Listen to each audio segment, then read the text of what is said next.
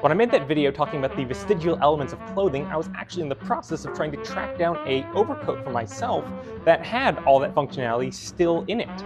So naturally that led me to getting a vintage US World War II military overcoat. For starters, just check out this pocket.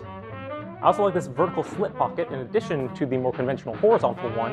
There's also this little strip of wool right here that we'll get back to later. An adjustable waist belt, which isn't that uncommon these days anyways, but still nice.